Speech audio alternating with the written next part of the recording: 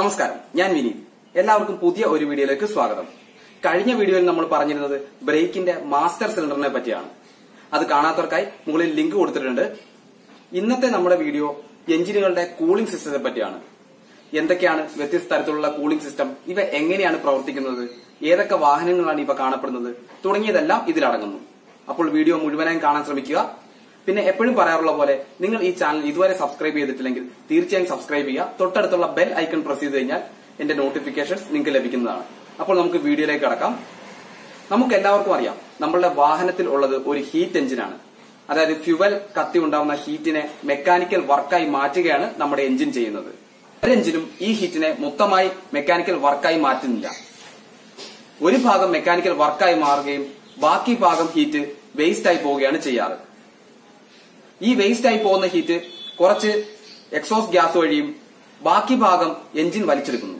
ഇങ്ങനെ എഞ്ചിൻ ഇത് വലിച്ചെടുത്ത് എഞ്ചിൻ ഒരുപാട് ചൂടാവുന്നു. എഞ്ചിൻ അങ്ങനെ ഒരു പരിധിയിൽ കൂടുതൽ ചൂടായി കഴിഞ്ഞാൽ എഞ്ചിന്റെ ലൈഫിനെ തന്നെ ഇത് ബാധിക്കും. അപ്പോൾ എഞ്ചിൻ ഇങ്ങനെ ഓവർ ഹീറ്റ് ആവാതിരിക്കാനാണ് ഒരു കൂളിംഗ് സിസ്റ്റം വാഹനത്തിൽ ഘടിപ്പിക്കുന്നത്. ഇത് ഏതൊക്കെയാണെന്ന് നമുക്ക് നോക്കാം. പ്രധാനമായി രണ്ട് രീതിയിലാണ് കൂളിംഗ് സിസ്റ്റംസ് ഉള്ളത്. ഒന്ന് എയർ കൂളിംഗും പിന്നെ ഒന്ന് ലിക്വിഡ് കൂളിംഗും. ഈ പേരുകളിൽ നിന്ന് തന്നെ നമുക്ക് വ്യക്തമാണ്. എയർ കൂളിംഗ്, എയർ ഉപയോഗിച്ച് എഞ്ചിനെ തണുപ്പിക്കുക. അതുപോലെ തന്നെ ലിക്വിഡ് കൂളിംഗ്, ഏതെങ്കിലും ഒരു ലിക്വിഡ് ഉപയോഗിച്ച് എഞ്ചിനെ തണുപ്പിക്കുക. ഇനി മറ്റൊരു കൂളിംഗ് കൂടെ ഉണ്ട്, ഓയിൽ കൂളിംഗ്. ഇത് അത്ര വലിയൊരു കൂളിംഗ് ടെക്നോളജി ഒന്നുമല്ല. ഈ എയർ കൂളിംഗിന്റെ തന്നെ കൂളിംഗ് ഒന്ന് ബെറ്റർ ആക്കാൻ ഉപയോഗിക്കുന്നതാണ് ഓയിൽ കൂളിംഗ്. ഇനി നമുക്ക് എയർ കൂളിംഗ് എന്താണെന്ന് നോക്കാം. ഈ ചിത്രത്തിൽ കാണുന്നത് ഒരു എഞ്ചിനാണ്. എഞ്ചിന്റെ ഈ ഭാഗം സിലിണ്ടർ, ഈ സിലിണ്ടറിനുള്ളിലാണ് ഫ്യുവൽ ബേൺ ചെയ്യുന്നത്. അതുകൊണ്ട് തന്നെ ഈ ഭാഗത്തായിരിക്കും ഏറ്റവും കൂടുതൽ ഹീറ്റ് ജനറേറ്റ് ചെയ്യുന്നത്. നമ്മൾ കണ്ടു കാണും, വാഹനങ്ങൾക്ക് കുറഞ്ഞ CC വാഹനങ്ങൾ, ബൈക്കുകളിലൊക്കെ കണ്ടു കാണും സിലിണ്ടറിന് ചുറ്റും കുറച്ച് കട്ടിങ്സ് വെച്ചിരിക്കുന്നത്. ഇതേപോലെ കുറച്ച് കട്ടിങ്സ് കൊടുത്തിട്ടുണ്ട് സിലിണ്ടറിന് ചുറ്റും. ഇതിന് നമ്മൾ ഫിൻസ് എന്നാണ് പറയുന്നത്. വാഹനം ഓടുമ്പോൾ എയർ വന്ന് ഇവിടെ തട്ടുകയും ആ സർഫസ് ഏരിയ, ഈ സിലിണ്ടറിന്റെ സർഫസ് ഏരിയ കൂട്ടാനാണ് ഇങ്ങനെ കട്ടിങ്സ് കൊടുത്തിരിക്കുന്നത്, ഈ ഫിൻസ് കൊടുത്തിരിക്കുന്നത്. മാത്രമല്ല ഈ ഫിൻസുകളുടെ ഇടയിൽ എയർ ട്രാപ്പായി കിടക്കുകയും കൂളിംഗ് ബെറ്റർ ആവുകയും ചെയ്യുന്നു. അപ്പോൾ ഇതാണ് ഒരു എയർ കൂളിംഗ്. ഇതിൽ പ്രത്യേകിച്ച് കമ്പോണൻസോ അങ്ങനെ ഒന്നുമില്ല. ജസ്റ്റ് ഒരു എഞ്ചിൻ, അതിന്റെ ചുറ്റും ഫിൻസ് കട്ടിയിട്ടുണ്ട്. വാഹനം മൂവ് ചെയ്യുന്നതനുസരിച്ച് എയർ വന്നതിന് ഫിൻസിൽ ട്രാപ്പ് ആവുകയും അങ്ങനെ കൂളിംഗ് നടക്കുന്നു. അതുകൊണ്ട് തന്നെ ഇത് വളരെ ചെലവ് കുറഞ്ഞ ഒരു കൂളിംഗ് സിസ്റ്റമാണ്. ഇത് ചെറിയ CC ബൈക്കുകളിലും മറ്റുമാണ് കണ്ടുവരുന്നത്. ഇതിലൊരു എക്സെപ്ഷണൽ കേസായിട്ട് നമുക്ക് റോയൽ എൻഫീൽഡിനെ പറയാം. റോയൽ എൻഫീൽഡ് ബുള്ളറ്റ് ബൈക്കുകളിൽ ഇപ്പോഴും എയർ കൂളിംഗ് ആണ് യൂസ് ചെയ്യുന്നത്. ഇനി നമുക്ക് ഇതിന്റെ ഡിസഡ്വാൻറ്റേജുകളെ പറ്റി പറയുകയാണെങ്കിൽ, ഇത് ഒരിക്കലും കാറുകളിൽ ഉപയോഗിക്കാൻ പറ്റില്ല.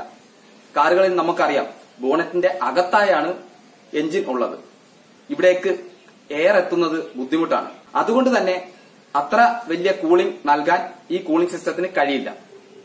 മാത്രമല്ല ഇത് ഒരു മൾട്ടി സിലിണ്ടർ എഞ്ചിൻ അല്ലെങ്കിൽ ഒന്നിലധികം സിലിണ്ടറുകളുള്ള എഞ്ചിനിലും ഈ കൂളിംഗ് സിസ്റ്റം സാധ്യമല്ല. എല്ലാ എഞ്ചിനുകളിലേക്കും ഒരേ അളവിൽ കൂൾ ചെയ്യാൻ ഇതിന് സാധിക്കില്ല. പിന്നെ മാത്രമല്ല ഒരു സിലിണ്ടറിന്റെ പല ഭാഗങ്ങളിൽ പല രീതിയിലുള്ള കൂളിംഗ് ആയിരിക്കും. അതായത് ഒരു യൂണിഫോം കൂളിംഗ് ഇതിന് സാധ്യമല്ല. അപ്പം ഇതൊക്കെയാണ് ഇതിന്റെ പോരായ്മകൾ. ഇനി നമുക്ക് ഓയിൽ കൂളിംഗ് എന്താണെന്ന് നോക്കാം. ഈ ഓയിൽ കൂളിംഗിലും പ്രൈമറി കൂളിംഗ് നടക്കുന്നത് എയർ ഉപയോഗിച്ച് തന്നെയാണ്.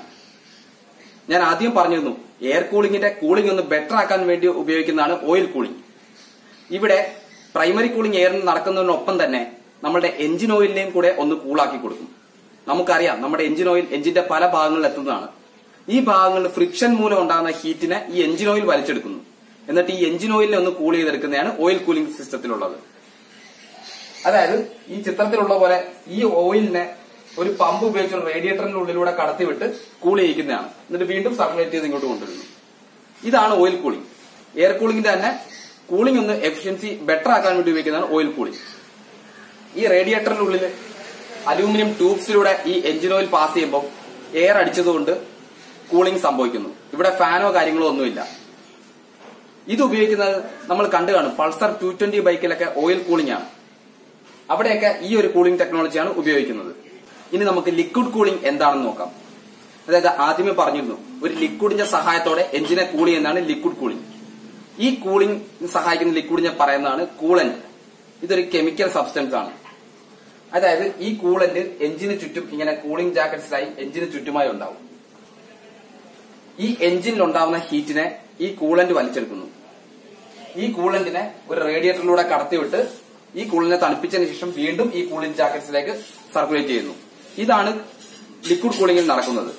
ഈ റേഡിയേറ്ററിനകത്ത് ഒരു ഫാൻ വെച്ച് ആണ് ഇതിനെ തണുപ്പിക്കുന്നത്. ഒരു ഫാൻ ഉണ്ടാവും. ഇനി ഇവിടെയായി ഒരു തെർമോസ്റ്റാറ്റ് കാണാം. ഇത് എന്തിനാണെന്ന് നമുക്കറിയാം. എഞ്ചിൻ എപ്പോഴും വർക്ക് ചെയ്യണമെങ്കിൽ ഒരു ഹെൽത്തി വർക്കിംഗ് ടെമ്പറേച്ചർ ഉണ്ടാവും. ഇതിന് മുകളിലേക്ക് പോകുമ്പോൾ മാത്രമേ നമുക്ക് ഈ കൂളിംഗ് സിസ്റ്റത്തിന്റെ ആവശ്യമുള്ളൂ. അതായത് ഈ എഞ്ചിന്റെ ചൂട് വലിച്ചെടുത്ത് ഈ കൂളന്റ് ചൂടാവുന്നതോടെ എഞ്ചിന്റെ ടെമ്പറേച്ചർ ഒരുപാട് അതിക്രമിച്ചു കഴിഞ്ഞാൽ, അതായത് ഈ വർക്കിംഗ് ടെമ്പറേച്ചറിനേക്കാൾ ഒരുപാട് അധികമായി കഴിഞ്ഞാൽ ഈ തെർമോസ്റ്റാറ്റ് സെൻസ് ചെയ്യും. ഇതൊരു വാൽവാണ്. ഈ തെർമോസ്റ്റാറ്റ് അപ്പോൾ മാത്രമേ ഓപ്പൺ ആവുകയും കൂളന്റ് റേഡിയേറ്ററിനകത്തോട്ട് പോവുകയും ചെയ്യത്തുള്ളൂ. അല്ലാത്ത സമയങ്ങളിൽ, അതായത് നോർമൽ വർക്കിംഗ് ടെമ്പറേച്ചറിലാണ് എഞ്ചിൻ വർക്ക് ചെയ്യുന്നതെങ്കിൽ ഈ തെർമോസ്റ്റാറ്റ് വാൽവ് തുറക്കില്ല. പകരം കൂളന്റ് ഇങ്ങനെ ഈ പമ്പിന് വഴി ഇങ്ങനെ തന്നെ സർക്കുലേറ്റ് ചെയ്തുകൊണ്ടിരിക്കും. അതായത് കൂളന്റ് റേഡിയേറ്ററിലേക്ക് പോകില്ല. എപ്പോഴാണോ എഞ്ചിൻ ടെമ്പറേച്ചർ കൂടുന്നത് അപ്പോൾ മാത്രമേ തെർമോസ്റ്റാറ്റ് ഓപ്പൺ ആവുകയുള്ളൂ, വാൽവ് ഓപ്പൺ ആവുകയുള്ളൂ, റേഡിയേറ്ററിലേക്ക് ഈ കൂളന്റ് എത്തുകയുള്ളൂ. നമ്മുടെ വാഹനമൊക്കെ ഒരുപാട് സമയം സ്റ്റാർട്ട് ചെയ്തിടുമ്പോൾ നമ്മളിത് കണ്ടു കാണും. എപ്പോഴും റേഡിയേറ്റർ വർക്കിംഗ് അല്ല. ഒരുപാട് ഹീറ്റ് ആകുമ്പോൾ മാത്രം, ഒരുപാട് നേരം സ്റ്റാർട്ട് ഇടുമ്പോഴോ അല്ലെങ്കിൽ ഒരുപാട് ട്രാഫിക്കിൽ പോകുമ്പോഴോ ഒരുപാട് നേരം വർക്ക് ചെയ്താൽ മാത്രമേ ഈ റേഡിയേറ്റർ വർക്ക് ചെയ്യുന്നതായി നമുക്ക് കാണപ്പെടാറുള്ളൂ. അത് ഇതാണ് സംഭവിക്കുന്നത്. നമ്മളുടെ കാറുകളിലെല്ലാം ഈ ലിക്വിഡ് കൂളിംഗ് ടെക്നോളജിയാണ് ഉപയോഗിക്കുന്നത്. ഒരുവിധപ്പെട്ട ഹയർ CC മോട്ടോർ സൈക്കിൾസിലും ഈ ലിക്വിഡ് കൂളിംഗ് തന്നെയാണ് ഉപയോഗിക്കുന്നത്. ഇതിന്റെ കൂട്ടത്തിൽ വേണമെങ്കിൽ നമുക്ക് നേരത്തെ പറഞ്ഞ ഓയിൽ കൂളിംഗ് സിസ്റ്റവും കൂടെ കൊടുക്കാവുന്നതാണ്. ഇനി നമുക്ക് അഡ്വാൻറ്റേജിനെ പറ്റി പറഞ്ഞാൽ, ബെറ്റർ കൂളിംഗ് നടക്കുന്നത് ഈ 3 കൂളിംഗ് സിസ്റ്റം വെച്ച് ബെറ്റർ കൂളിംഗ് നടക്കുന്നത് ലിക്വിഡ് കൂളിംഗിലാണ്. പക്ഷേ ഇതിനകത്ത് ഒരുപാട് കമ്പോണന്റ്സ് ഒക്കെ വരുന്നുണ്ട്. അതുകൊണ്ട് തന്നെ ഇതിന്റെ മെയിന്റനൻസ് ഒരുപാട് കൂടുതലാണ്. മെയിന്റനൻസ് കോസ്റ്റും അതുപോലെ തന്നെ കൂടുതലാണ്. പിന്നെ ഈ 3 സിസ്റ്റത്തിലും ഏതാണ് ബെറ്റർ എന്ന് നമുക്ക് പറയാൻ പറ്റില്ല. ഓരോ എഞ്ചിനും ആവശ്യം അനുസരിച്ചാണ് 3 കൂളിംഗ് സിസ്റ്റം ഉപയോഗിക്കുന്നത്. അതായത് ഒരുപാട് ഹീറ്റ് ഉണ്ടാവുന്ന ഒരു എഞ്ചിൻ ആണെങ്കിൽ അതിൽ ലിക്വിഡ് കൂളിംഗ് കൊടുക്കും നമ്മൾ. അതുപോലെ തന്നെ മൾട്ടി സിലിണ്ടർ എഞ്ചിനാണ്, കാറുകളിലാണ് എങ്കിൽ നമ്മൾ ലിക്വിഡ് കൂൾഡ് കൊടുക്കും. ഇനി അതല്ല, ഒരു ലോവർ കപ്പാസിറ്റി എഞ്ചിനാണ്, മോട്ടോർ സൈക്കിളാണ്, എയർ വേഗത്തിൽ എത്തുന്ന ഒരു സ്ഥലത്താണ് എഞ്ചിൻ ഉള്ളെങ്കിൽ എങ്കിൽ നമ്മൾ എയർ കൂളിംഗ് കൊടുത്താൽ മതി.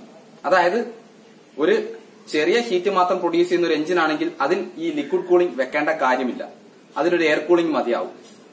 ഇനി അതല്ല, ഒരുപാട് ഹീറ്റ് ജനറേറ്റ് ചെയ്യുന്നുണ്ട് എഞ്ചിൻ, പവർഫുൾ എഞ്ചിനാണ്, ആ രീതിയാണെങ്കിൽ നമുക്ക് ലിക്വിഡ് കൂളിംഗ് തന്നെ കൊടുക്കണം. അപ്പോൾ ഇതൊക്കെയാണ് കൂളിംഗ് സിസ്റ്റത്തെ പറ്റി പറയാനുള്ളത്. നിങ്ങൾക്ക് എല്ലാവർക്കും മനസ്സിലായെന്ന് വിചാരിക്കുന്നു. മനസ്സിലായെങ്കിൽ വീഡിയോ ലൈക്ക് ചെയ്യുക, ചാനൽ സബ്സ്ക്രൈബ് ചെയ്യുക. നിങ്ങൾക്ക് ഇതിനെപ്പറ്റി എന്തെങ്കിലും സംശയങ്ങൾ ഉണ്ടെങ്കിൽ ഡിസ്ക്രിപ്ഷൻ ബോക്സിൽ എന്റെ ഇൻസ്റ്റാഗ്രാം ID ഇട്ടിട്ടുണ്ട്. അതിലേക്ക് ഡയറക്റ്റ് മെസ്സേജോ അല്ലെങ്കിൽ കമന്റ് സെക്ഷനിലോ രേഖപ്പെടുത്താവുന്നതാണ്. നന്ദി.